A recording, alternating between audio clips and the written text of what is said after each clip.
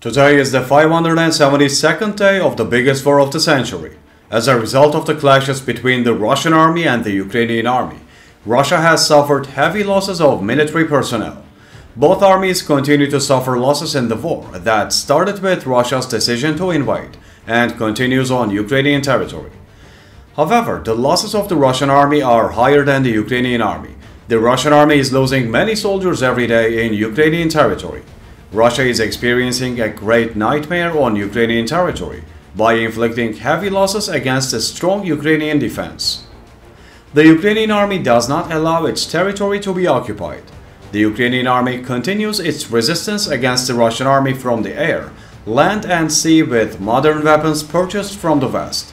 Recently, they have even launched a major counterattack and switched to the offensive. Russia's current losses are as follows. The Ukrainian army is achieving successful results in defense and offensive.